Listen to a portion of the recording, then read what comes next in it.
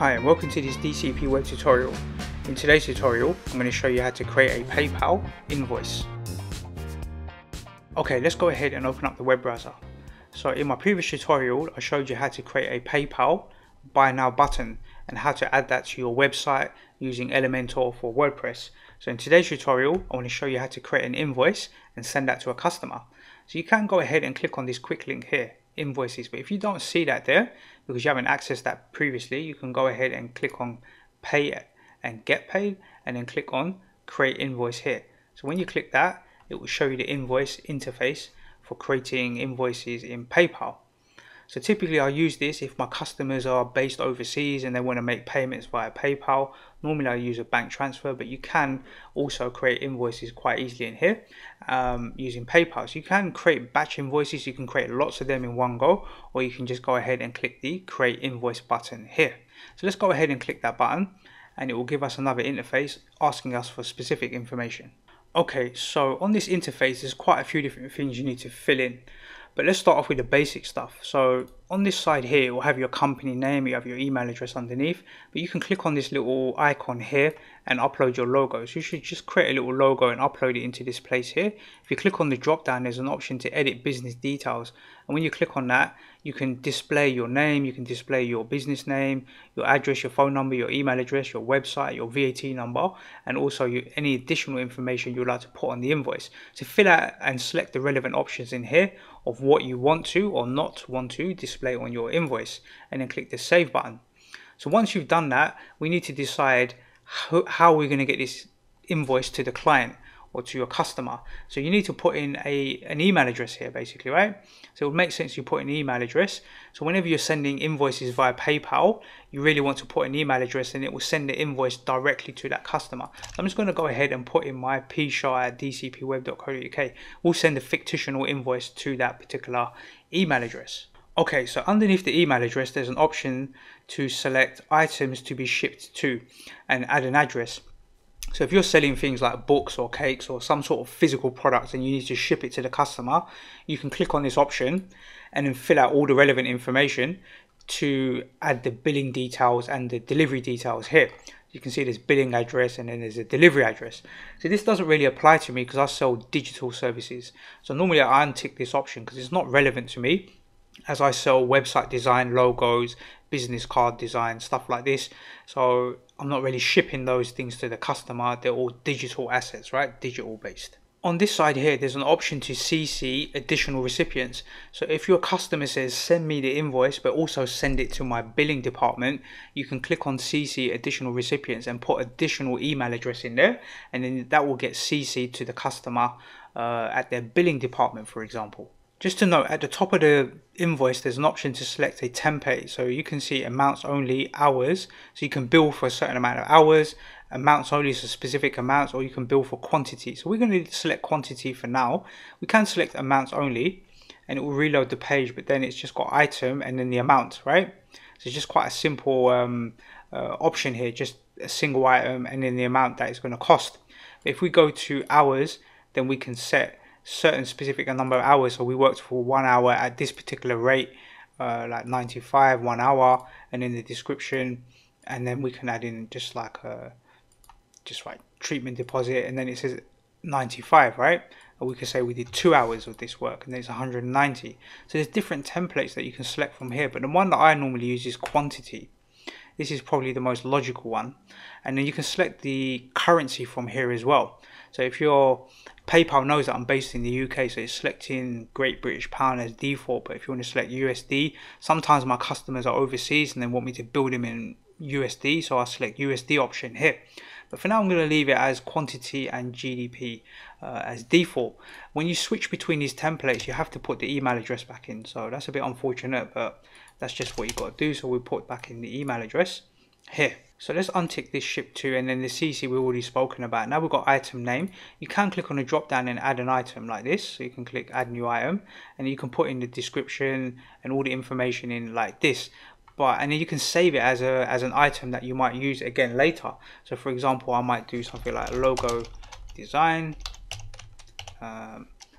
Description is optional, but we can do like business logo design times 3. So typically you do this if you're going to have products or services that you're selling on a frequent basis, that you want to just be able to select from a drop down. So this is like a default setting for it. Then you can put the price, let's put £125, and then there's 20% VAT, and we click save item, and then that item we can now select from the drop down, and then it will fill in all the information for us, or we can manually add information. So this is the first row, this is the first item.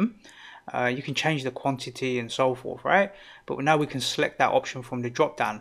Now if we don't want to add it as a specific product, let's say we're offering a bespoke service, then we can just type in the item name. So let's say for example we're offering let's say social media management, right?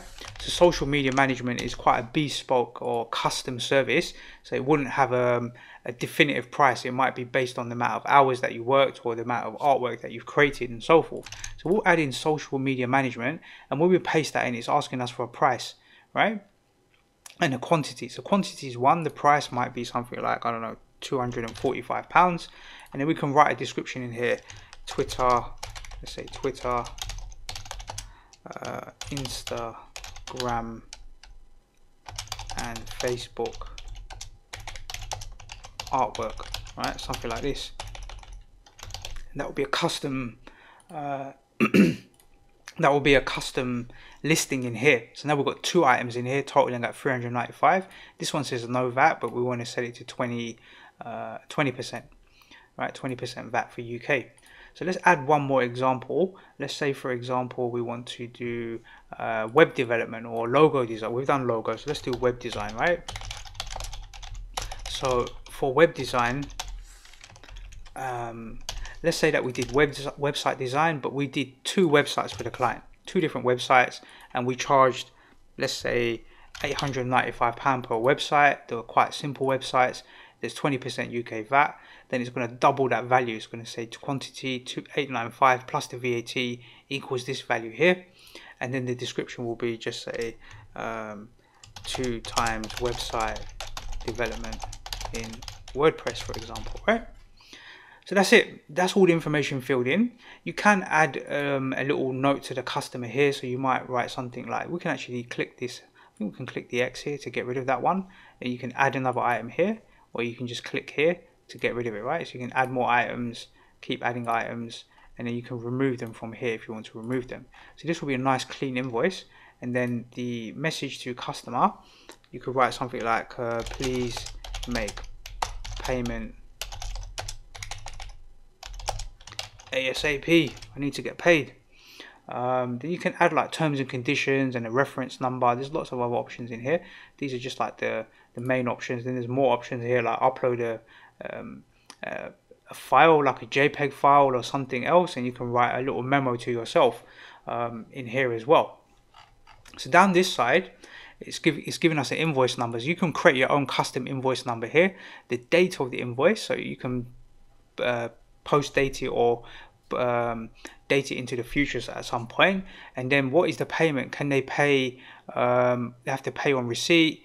No due date, so they can pay whenever they want. On a specific date, they have to pay within 10 days, 15, 25, and so forth, right? Within a certain time period. So sometimes it's like invoice within 30 days, make payment.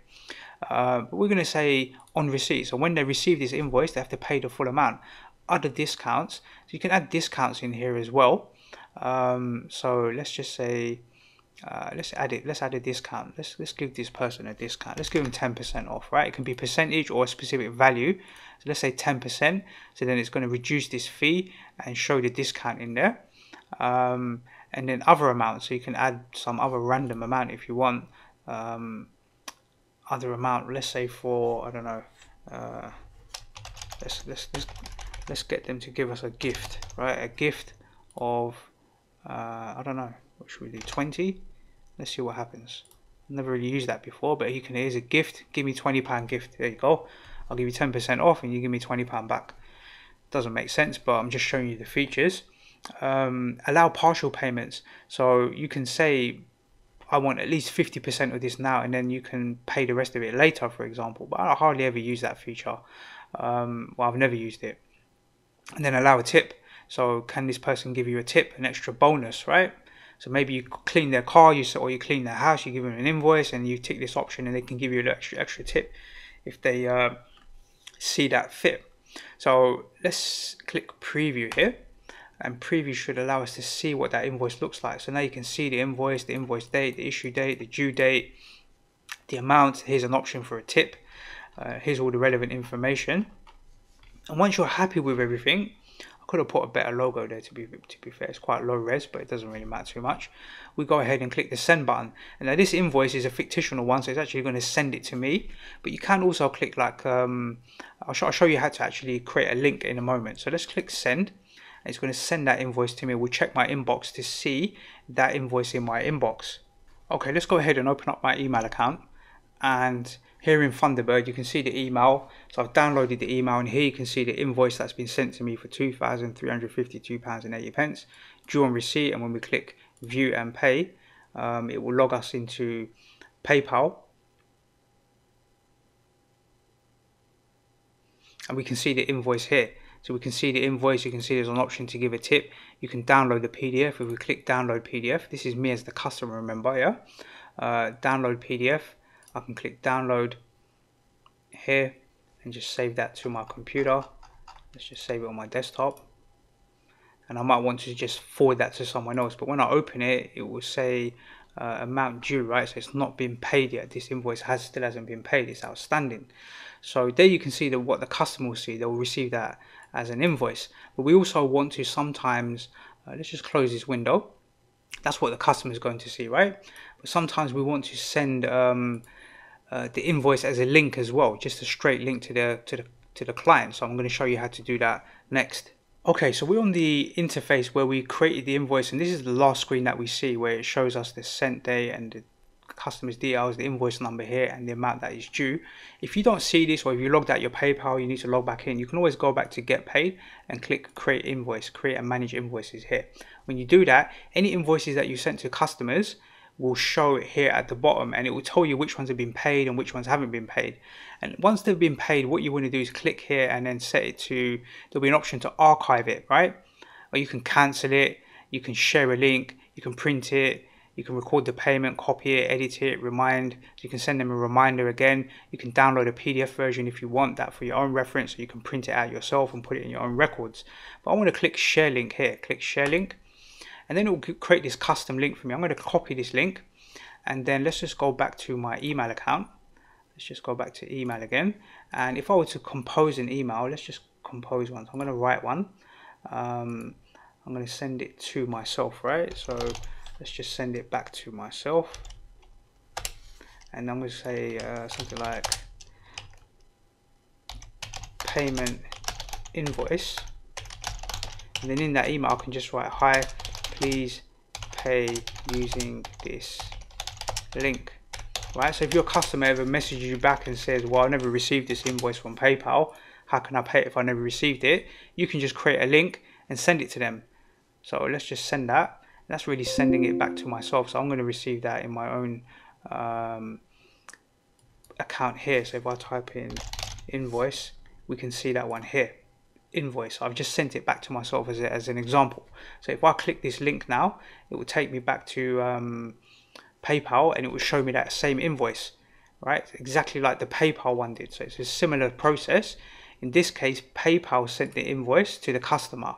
But if the customer says I never received it, you can log into PayPal, create the link, and email them a link directly that they can click on, and that will open up PayPal where they can make their payment. Right? So it doesn't actually open up PayPal. A good example of this, let me just show you. Let's just actually close this for a second. The only other one thing that I want to show you in here before I log out of PayPal is just go to click here, and if any reason that the customer says, well, I don't know, you want to cancel the job or whatever it might be, you can click cancel here.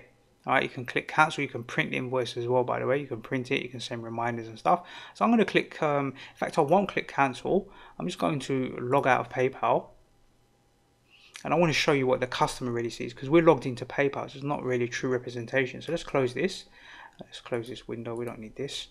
And we'll go to back to here. We can go to PayPal invoice. Doesn't really matter which one, the link or PayPal. Click view invoice, and this is actually what the customer will see. So I'm not really logged into PayPal now. So we see a true representation of what that invoice looks like. So it doesn't say PayPal at the top and stuff like that, although it does say pay now. And this will now ask me to log into PayPal to make payments. So I could put a tip in here of £120 or whatever it is, and then you can see the value increases, right? Like this.